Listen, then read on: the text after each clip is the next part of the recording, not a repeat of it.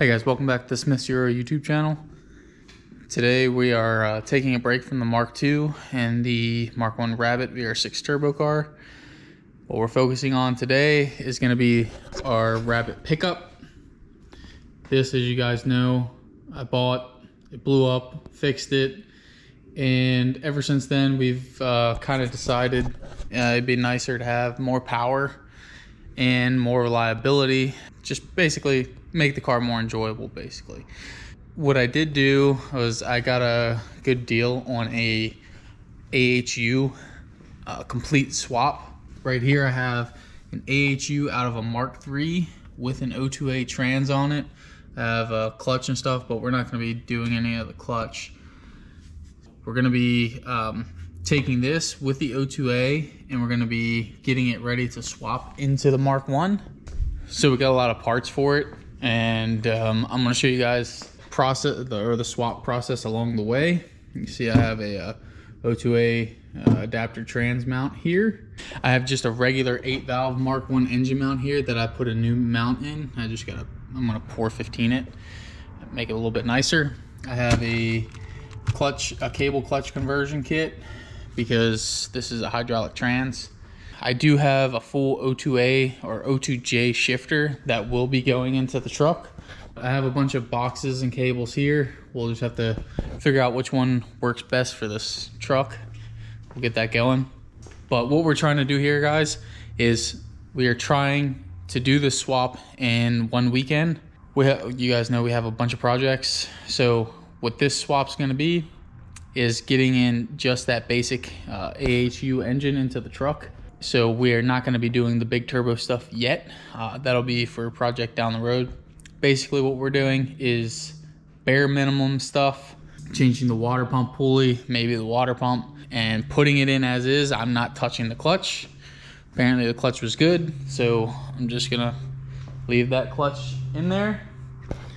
All we're gonna be doing is just putting on the mounts, taking some of the accessories off, like the power steering pump and the the AC pump, and then we'll just do an oil change, and that's basically it for the engine. It's going in just like that, and it should be plenty of fun in a Mark I, and then we'll be able to incrementally see how much nicer it is to drive, or how much faster it is, how much more coal we can roll.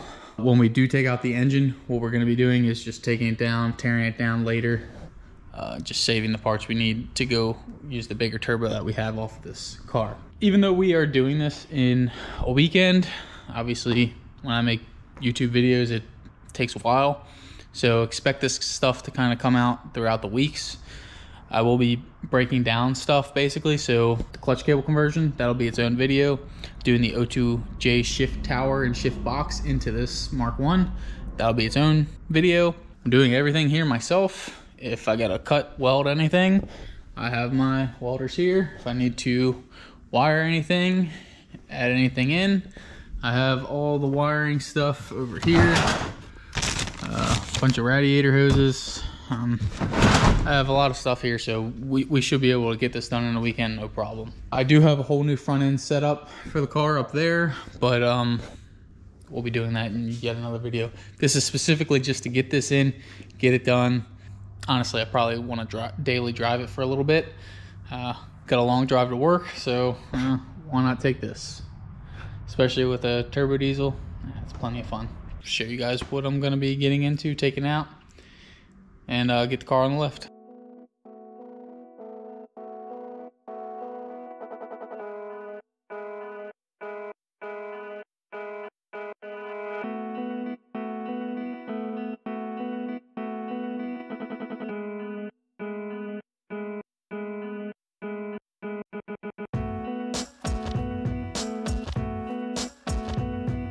Give you a few little overviews. So on most Mark I's with this driver's side axle, you don't have to take anything out. You don't even have to have the steering wheel loose. You just unbolt the nut, unbolt the axle, and then you take the shift selector off right here. It's just 13. You just back that off, and then you can just lift the axle straight up and pull it out. And then kind of the same deal over on the passenger side. you just have to take the rod out of this shift selector and move the shift selector that way, pull it up, and then you can go forward like that and pull the whole axle out. It's nice and easy. I've gotten all the engine mounts down here loose. So I've taken this bracket off. It just unbolts like that. This trans mount bracket, no, I'm going to leave on this transmission because I do plan to sell this transmission with all this shift linkage. Take these bolts out of this front mount.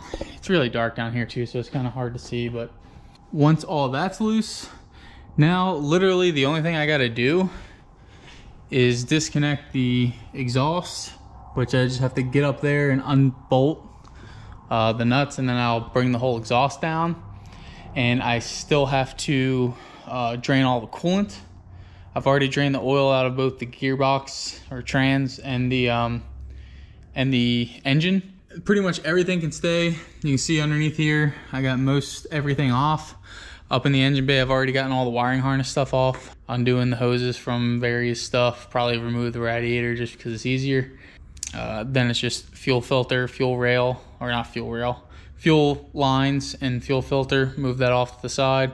Undo the side bolts for the engine and transmission. And everything comes out of the bottom. In Mark 1s, don't put it in from the top. You will have a horrible, horrible time. Mark 1s always go in from the bottom. Remember that. Pretty much anything that has a side mount built onto the chassis, it goes in from the bottom. I really, this is the first time I've like been under here that's not on jack stands, and it is a really nice chassis. It's really sooty, obviously, because it never had an exhaust for a long time. But I mean, it's in really good shape. It does still have the pieces of wood the guy I bought it from put pieces of wood back there. He said if he didn't have the wood back there, it was too low because it is on those bomb drop plates, which you can't see, but they're pretty maxed out. So he just put them in there basically so I could drive it home at a reasonable ride height. And I haven't changed it because I've been loading the car up with a bunch of stuff and I don't have wheels yet. So that's why they're still hanging out. But yeah, I think it's pretty cool to finally see up on the lift.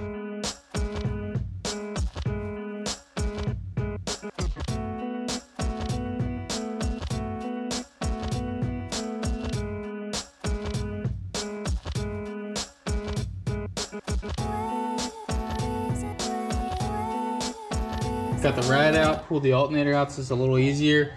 Unbolted the exhaust, now I just gotta go underneath the car and pull it off. Undid the fuel lines, just capped them and set them over there. All the wiring harness stuff, made sure it was off. No more hoses. Yeah, nothing else is attached except the speedo. I gotta take that out. That's 111 mil. So I'll take that out and then we'll go up in the air. We'll pull the exhaust off, clean the underneath side of the car, and then we'll bring the cart over and just bring it over, lay it down, drop it on. And I got my little helper here. Get this out tonight. It's only been about an hour, so it'll be out in no time. So I got the exhaust off, it's back there. I gotta get the 17 out of that engine mount and the 17 out of that engine mount. And I'm trying to use this doohickey crane hoist, whatever. So I got wood under there, and then I have wood under there. If it wants to fall over, then obviously I got to readjust, add some more wood. The truck's peeing, Dad! Yeah. Looks like you need to clean up the floor. Dad, I'm sure that's a good idea. Not really.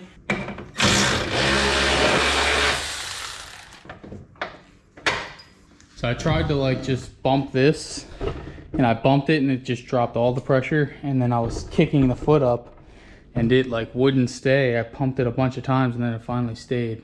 I really don't know how this is gonna go because there seems to be absolutely no modulation with this fucking thing.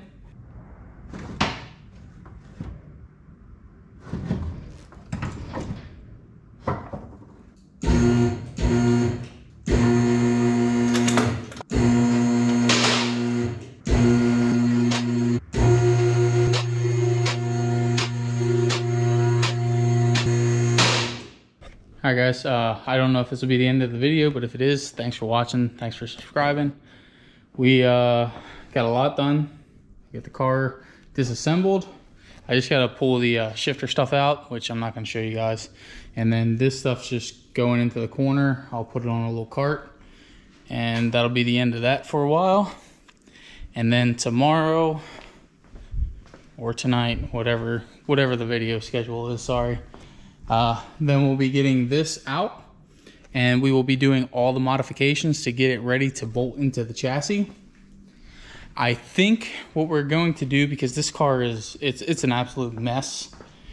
I think what we're going to do is put some stub axles in it. I have a couple empty 4-lug stub axles, and I'll throw them in there, and we will push it out and probably pressure wash it, because it's cruddy in here. You can tell it's a diesel, all right. So we'll clean all that up. Again, if this video wasn't very good, sorry about that, but I was out here doing it myself. See, I'm covered in diesel. So yeah, again, thanks for watching, and see you guys in the next one.